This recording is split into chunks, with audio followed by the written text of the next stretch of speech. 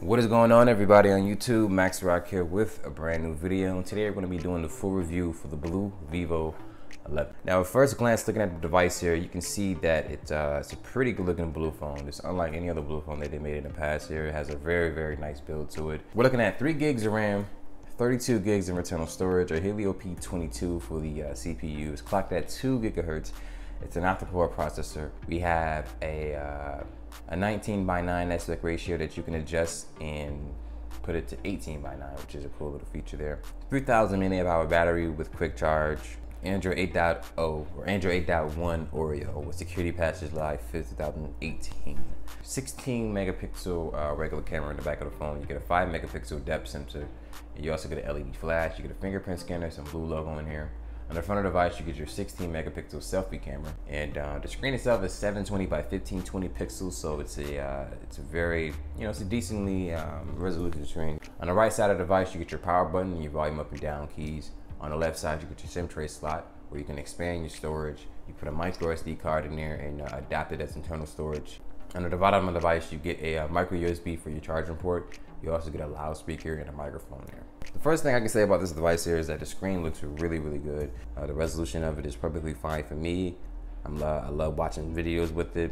The cameras on this device are actually really good. When it comes to taking macro shots or anything like that, like regular daylight shots, using HDR, things like that, the camera does a really good job. The only negatives that I'll say about it is that it doesn't have 1080p 60 frames per second. It doesn't shoot in 4K. The portrait mode in this device here is really good. I actually took a portrait shot here of some some stuff in here. As you can see, getting ready for Thanksgiving. The backgrounds are blurred out, and they did a really good job of it there, so I was pretty impressed. The camera does pretty good in low light as well. It's not going to be like a flagship phone, so don't get me confused with that there. Do not get me confused with that, but it does perform pretty well in low light conditions.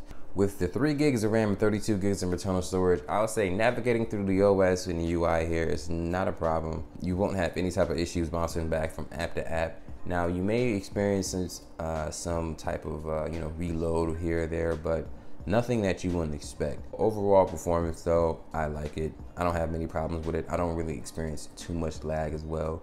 When it comes to battery life here, this device will give you a full days of battery, no problem, no matter what you're doing. Now, it does depend on, how high you have your brightness and what type of things you have on the device here, Bluetooth, location, things like that. It will drain the battery a little bit faster, but for the most part, the battery does last all day. And I have instances where I've used the phone all day, played music, made phone calls, all that, and I still get home with about 45 to 50% battery life. It does have quick charge, I believe 1.0. It's not the fastest charge in the world, but it is faster than standard charging, so I do appreciate that. The fingerprint scanner in the back is pretty fast. It's not as fast as the Huawei Mate SE, but nonetheless, it gets the job done. The headphone jack on the device is really good as well. I really noticed the difference between what a good one sounds like and what a bad one sounds like. And then when I say good, I don't mean like hi-fi or anything like that. I mean like you can tell the difference between one to the next. Because I have a lot of phones and I plug my headphones into every single one of them because I don't have a phone that doesn't have a headphone jack. All my phones have headphone jacks, and you can tell which ones can play the music a little bit louder and more crisp. And this is one of them. Data connectivity with this phone here is no problem. I'm using Simple Mobile right now. In case you don't know, Simple Mobile uses T-Mobile's network, and the phone will work on T-Mobile and AT&T carriers like that or GSM. But when it comes to Sprint and Verizon, it's not gonna work. Making calls is no problem. People hear me, no problem. I can send text messages back and forth, no issues. Never had an issue with that. Data connectivity is no problem as well. I get uploads of about 30 megabits down, sometimes 10 to 15 up. When it comes to connecting to Wi-Fi here, you do get the option to use the 5 gigahertz network. If I had anything bad to say about this device here, one thing I would say is that I don't like the fact that the micro USB charging port is flipped upside down. And on top of that, I don't like the fact that it has a micro USB charging port, period. Just to get it out the way here, yes, this phone is a part of the notch community here. It does have a notch, but I've personally been able to get used to it. I think that's pretty much all I want to cover with this device here. But if I missed anything and you want me to cover it, let me know in the comment section below. Be sure to like the video if you haven't liked it already. Subscribe to the channel if you haven't subscribed already. And if you do decide to subscribe, make sure you hit that notification bell so that anytime a video is posted in the future, you'll be notified of it immediately. But until then, my name is Max the Rock.